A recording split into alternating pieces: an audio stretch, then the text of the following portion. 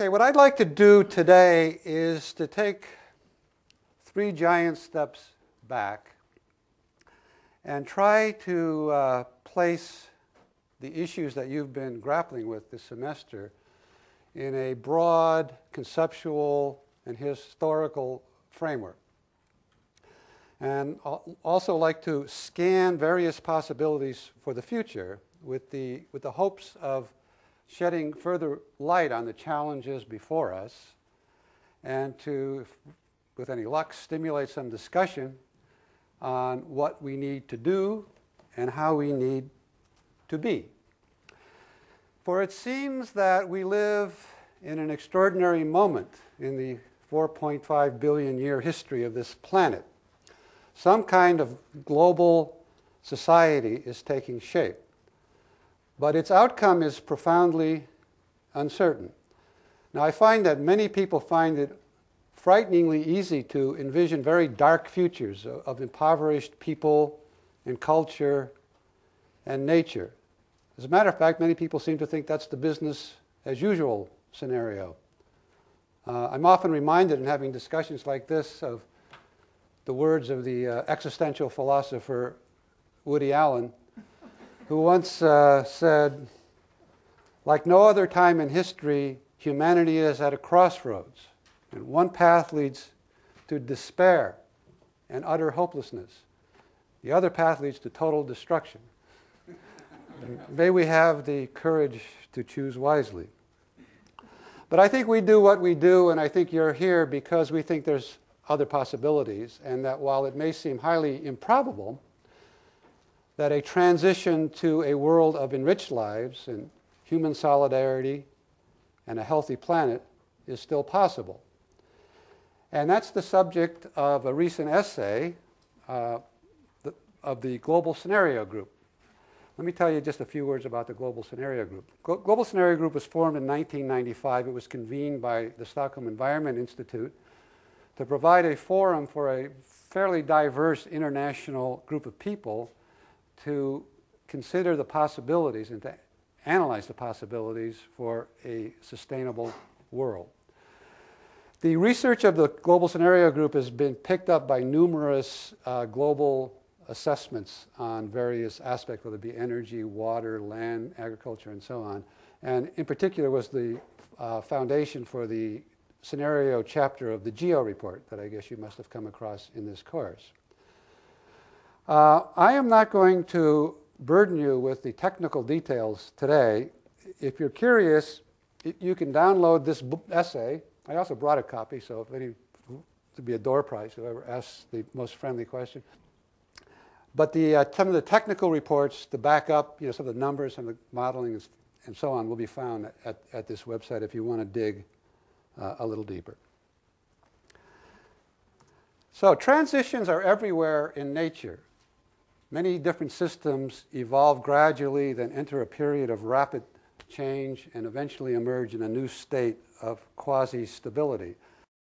And we can track change from the stages of takeoff, acceleration, and stabilization. But with the emergence of proto-humans, a powerful new factor, cultural development, accelerated change on the planet and brought a new kind of transition between the phases of human history. Now, of course, there are no sharp demarcations. History is a messy business. But with a long view, we can see 2 great macro transformations in the history of modern man. Stone Age culture lasted about 100,000 years before early civilization arose roughly 10,000 years ago. And early civilization, in turn, gave way to the modern era over the last millennium. Now, our assertion now is that we are in the midst of a 3rd great transition to what we call the planetary phase of civilization. And we seem to be about there. Now, note that if this were to occur over roughly 100 years, and I think that's not an unreasonable hypothesis, that a pattern of historic acceleration would continue. And we can see that by switching to a logarithmic scale for the time axis. Now, in this long process, the complexity of society increased along many different dimensions. I mean, for example, social organization moved from the level of the tribe to the city-state to the nation to the planet. And the economic basis from hunting and gathering to settled agriculture, industrial capitalism, and the globalizing economy of our own time. Communication from the evolution of language to writing, printing, and the modern information revolution. But the defining feature of the planetary transition is increasing global connectivity. And there were many early expressions of this. For example, the formation of the United Nations, or on a more symbolic level, the Apollo mission that first transmitted back that iconic vision of our fragile blue planet afloat in the cosmos. It became everybody's logo. But the real takeoff, I think, was over the last couple of decades. And the signals included environmental change at the scale of the biosphere, the revolution in information and communications technology that is shrinking our world, the collapse of the Soviet Union and the increasing hegemony of global capitalism, the emergence of new actors such as the World Trade Organization, multinational corporation, and the appearance of a new global species, which I call Davos man. At the same time, there was the Earth Summit and the emergence of globally linked civil society as a force in world affairs, and the appearance of a new species of global skeptic, the Seattle woman. But we should also mention here global terrorism, because fundamentalist reaction, I think, is also part of the story of global transition. So as these various trends and driving forces unfold and interact with new factors and behaviors and contingencies, the global trajectory can branch into fundamentally different directions. The question is there a way of organizing this evolution towards a sustainable, just, and desirable future? Now, the word sustainable development is in everyone's lexicon these days, but it probably has as many meanings as people who use it. But one thing it tends to mean to most people is the idea of passing on an undiminished world to the future. So it becomes then a question of moral and scientific imperative to study the future, right? If you care about sustainability, you've got to find out what actions now are going to get us on the right track so it's compatible with those normative directions. So over the last 20 years, a new scientific discipline has emerged to consider properties, dynamics, possibilities of the future. Prior to that, that was the realm of the mystics, the seers, the poets, and the futurists, and Herman Kahn, if you know who he is. How can you think about the future in an organized way? This is a tremendously challenging methodological problem, because we're not only needing to think about the future of a complex global system, but also a system that is inherently normative insofar as it has people with values inside it. It seems we live at a time for choices when the decisions that we make can dramatically influence the pathway that the global system takes in the coming decades. Now, we can't predict the future. And there's actually three kinds of uncertainty that one could point to. I call them ignorance, surprise, and volition. Ignorance, because even if this were a deterministic system like a billiard table, our ignorance of the state of the system and of the forces driving it would lead to a dispersion over, a classical kind of dispersion over future states as Newton would have predicted. But it's not a classical system. It has the potential for surprise, novelty, and unfolding of new phenomena. So that even if we had absolute knowledge of the current conditions and the forces driving it, we would not be able to predict its outcome. And then there's this problem of choice, that to the degree we believe in free will, and I don't think we'd be sitting here if we didn't, that part of the system and part of the introduction of uncertainty is how will people respond to the different situations as they evolve over the coming years. So we can't predict the future, but we can develop scenarios. So what are scenarios? Scenarios are stories about the future with a logical plot and narrative governing the manner in which events unfold. Now, contemporary scenarios are told both in words and numbers. So the narrative allows us to debate and discuss and articulate non-quantifiable aspects that are still key to this whole problem. Culture, values, lifestyle, and more technically, structural reorganizations of the system, which we don't know how to model. On the other hand, models, the quantification, help us to ground all of that and help us to get more detail and precision about those variables which we can quantify. Population, economics, some social variables, environmental conditions, resources, and so on. So the art of this is to combine the richness of the narrative with the rigor of the model and with a good dose of humility, and to understand that this is a kind of science that isn't a QED kind of science, but it's one that's done in interaction with people and in discussions, coming to conclusions about where we might be going, where we want to go, and how we get there. So how do we understand this truly complex phenomena? Well, it poses great challenges to science, to policy, and to everyone who's trying to understand the world they live in. We need an integrated view as this complexity and interaction increases. So we need to look across sectors, across themes, and also across scales, because different issues come into focus as we zoom between spatial scales.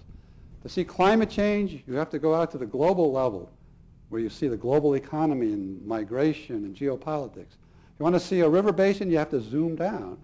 You want to see an ecosystem, you may zoom over here. You want to look at a sustainable community efforts, zoom down even farther.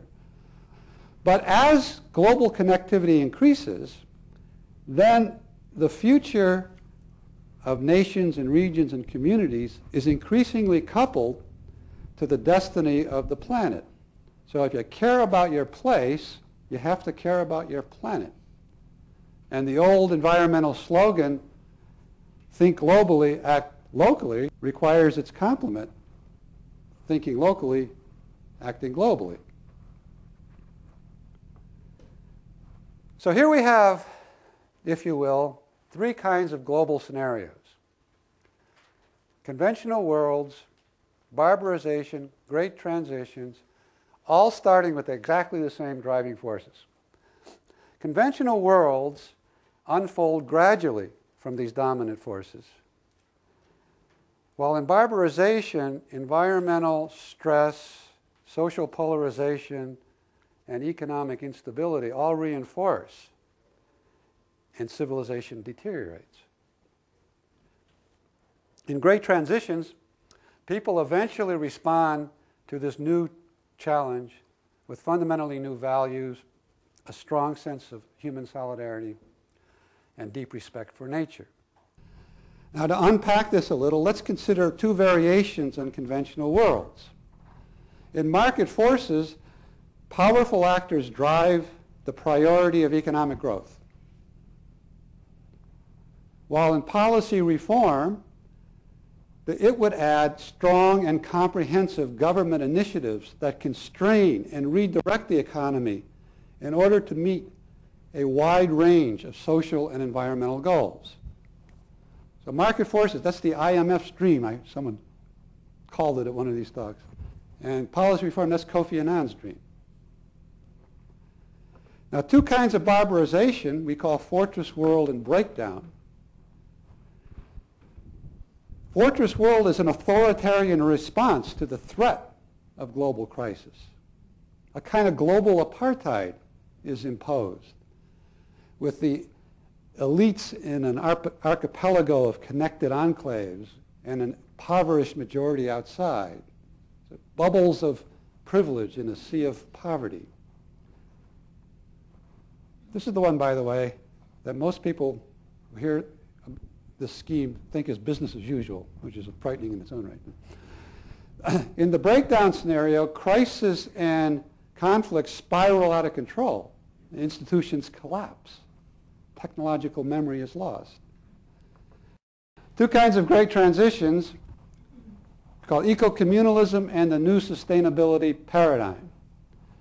Eco-communalism is a highly localist vision that's favored by many anarchist and environmental subcultures.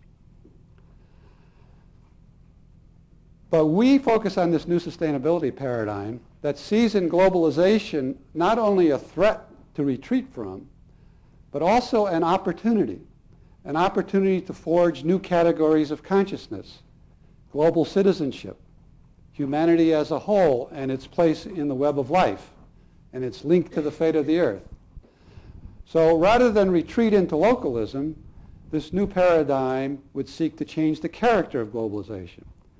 So it would validate cultural interdependence, economic interdependence, global solidarity, while seeking a ecological and humanistic transition.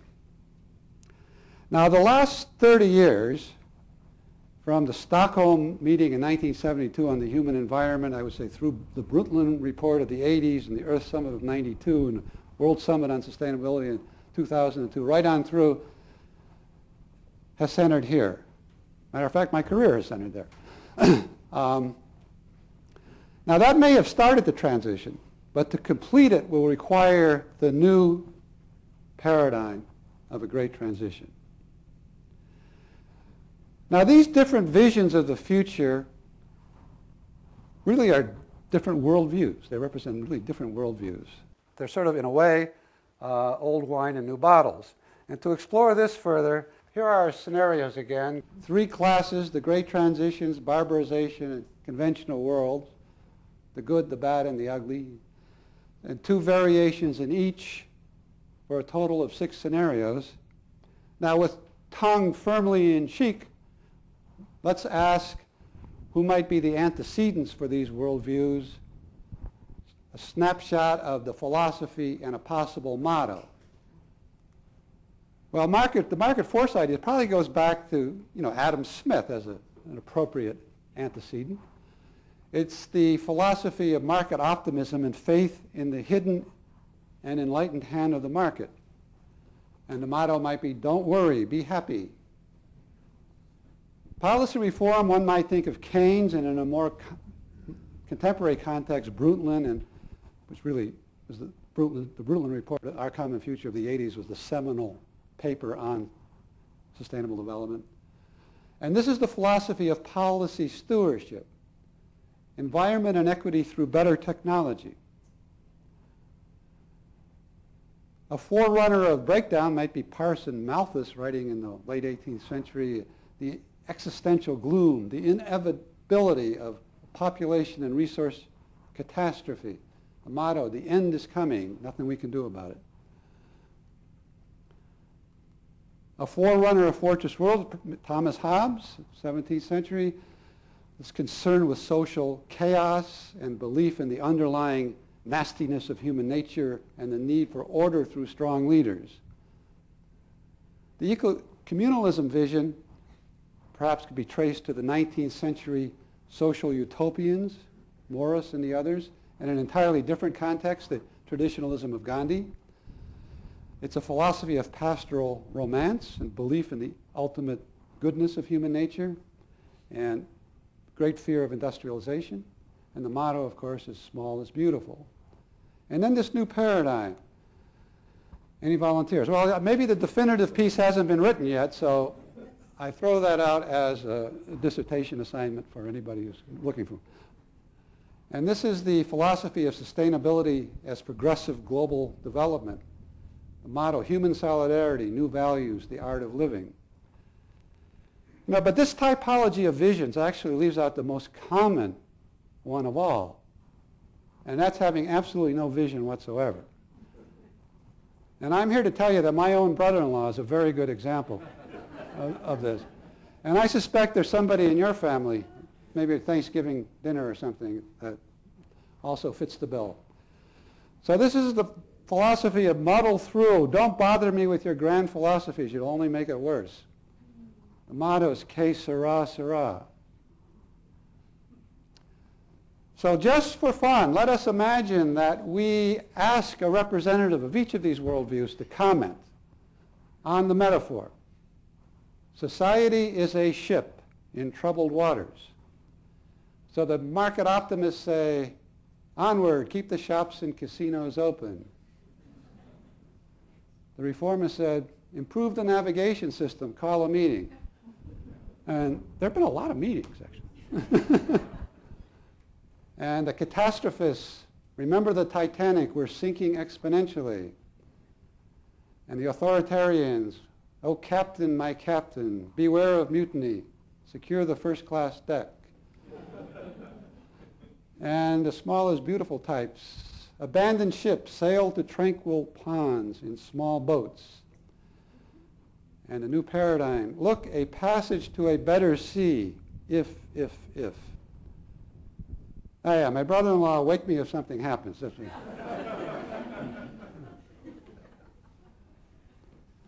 Okay, so the bold vision of market forces is to forge a globally integrated free market. And its policy agenda is the mantra of the so-called Washington Consensus. Modernization, liberalization, deregulation, privatization, structural adjustment, free trade, you name it. But its colossal risk is that it would succumb to its own contradictions. Environmental degradation despite technological advance. Human desperation despite growing aggregate wealth. And cultural polarization despite greater interdependence. If market adaptations fail, then environmental stress, inequity, resentment, conflict, xenophobia, they could reinforce. And out of the turbulence, a fortress world could consolidate. And this would be a tragic negation of hopes for a better world. Now, from the agony of the 20th century, those hopes were crystallized in four great aspirations for global society: peace, freedom, development, and a healthy environment. But the trends are perilous. Conflict, inequity, poverty persist, while stresses on the environment increase. Sustainability would require radically bending these curves towards decreased conflict, much greater equity and lower poverty, and environmental renewal. Now, policy reform would take up the challenge. But the question, is it enough? Well, here's where we did an awful lot of analysis, and we showed, in fact, it is enough in principle, in the sense that the technologies and policy instruments are available for reconciling environmental growth and market-driven globalization with a wide set of environmental and social goals. But it's extremely daunting in practice.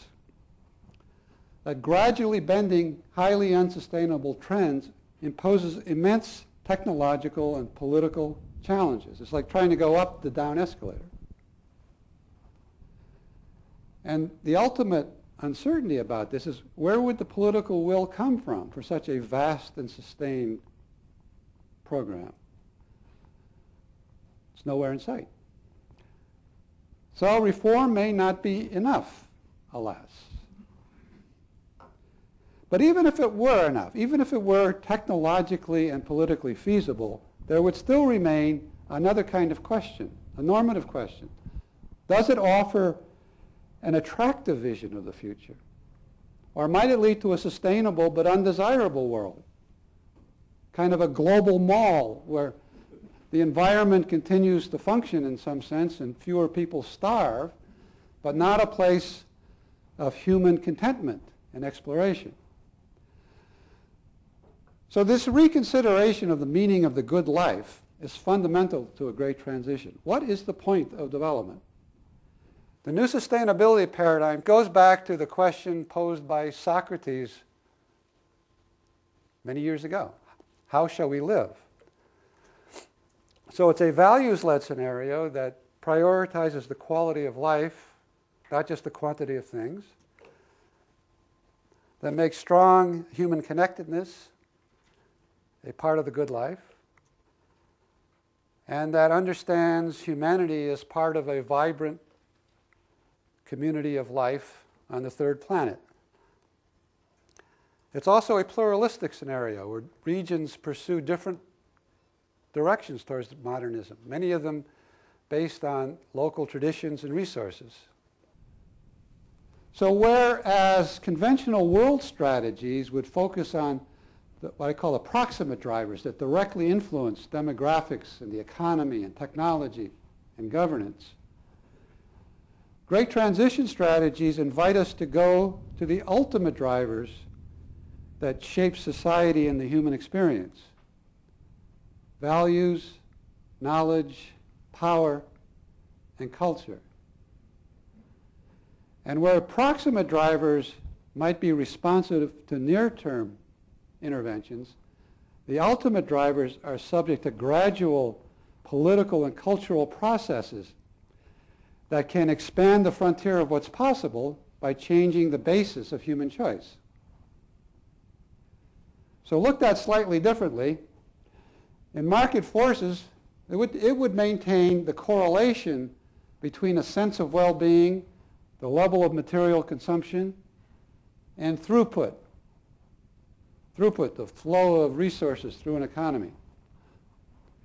Now, policy reform would decouple consumption from throughput through better technology, a dematerialization wedge, while great transitions would add a lifestyle wedge. But after a satisfactory standard of living for all, it would break the link between the sense of well-being and consumption. And with regard to poverty, market forces, the gap between rich and poor persists. And at the bottom of the economic pyramid, 1 billion people remain mired in absolute poverty. A policy reform would seek to bring up the bottom through targeted programs to alleviate poverty, while great transitions is rooted in building more equitable social relations. Now, a great transition would actually be comprised of a myriad of sub-transitions across every aspect of culture. So a values transition would challenge consumerism and individualism, the domination of nature. A knowledge transition would emphasize systemic approaches. A demographic transition would stabilize populations and start to build sustainable communities. A social transition would ensure universal rights and eradicate poverty. An economic transition would make the economy a way of serving people and sparing the environment. A governance transition would build partnerships among stakeholders at all levels in some kind of a nested governance system. A technology transition would certainly include deep efficiency, renewable resources, and industrial ecology. But who will change the world? What social actors could carry forward such a program? Well, there's no easy answers. It would certainly involve a myriad of actors, north and south, east and west. But let's look at 4 major agents of change. 3 are global actors: intergovernmental organizations, civil society, and the private sector. But will intergovernmental organizations be able to reinvent themselves and overcome the fragmentation of national geopolitics to become a true civil service? Will business enterprises be redesigned so that social purposes is at the center of their mission? Will civil society overcome its fragmentation and confrontational culture to become more unified around a common vision and principles? Well, the answer ultimately depends on the 4th group, the quality of awareness and engagement of the citizens of the world. We found it impossible to tell a compelling story of a great transition without positing the formation of a global citizens movement for one. And the situation is somewhat urgent. Now, I've been talking in very simplistic terms about pure case scenarios of market forces and eco-communalism and fortress world. Well, in fact, as you know, the world is a complicated place of mixed tendencies, some more dominant than others. In our global scenario group, we've told stories about many different futures, depending on events and choices and activities. It's fairly easy, I think, to tell a compelling story about a fortress world. I mean, for example, the forces for a great transition and policy reform remain weak. Market forces leads to some kind of a crisis, and out of that comes the consolidation of an authoritarian fortress world solution. It's much harder to tell a story of a great transition. It was much harder for us. And we hope that's our problem and not the world's problem. But we gave it a shot, and if you ever look at the essay, you'll see a chapter on history of the future, a whimsical attempt to tell the history of the Great Transition from the year 2068. But the key factor is the rise in energy and importance of the forces for great transition, which pushes the policy reform agenda, and which allows for a different kind of outcome before there is a crisis. The key lesson of all this, the headline, even though we're talking about 2068, the critical thing is what happens in the next 5 to 10 years in terms of changing the mix of tendencies so that the response to various crises that may come along will be more felicitous than it might otherwise be. So we return to a simple question, the one we began with. Which world do we want? The first wave of sustainable development centered on better technology, poverty alleviation, and incremental changes to market-driven globalization. Now we need a second wave that brings human values, lifestyles, and institutions to the center of debate and research and action. So we need a new global vision that is at once legitimate, coherent, inspiring, and rigorous. And we need that so that we can challenge conventional thinking and inspire people to seize the public imagination, as well as broaden the political base for change. And we need to get started. So there's a continuing role for scientists to make the case, for the media to raise public awareness, for corporations and trade unions to spearhead a transformation in the private sector, for parliamentarians to carry it into policy, and for educators to lay the more enduring foundations. But I think the linchpin is civil society. To the degree it remains fragmented and reactive, then I think the basis for hope shrinks. But the degree to which it can unify around a common vision and principles and framework, then I think a movement for a sustainable future will have found its natural voice.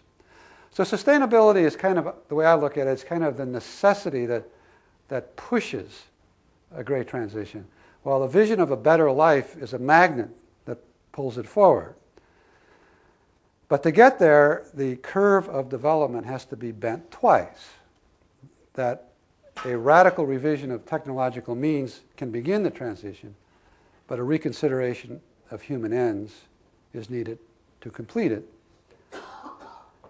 And that is the promise and lure of the global future. Okay, thanks.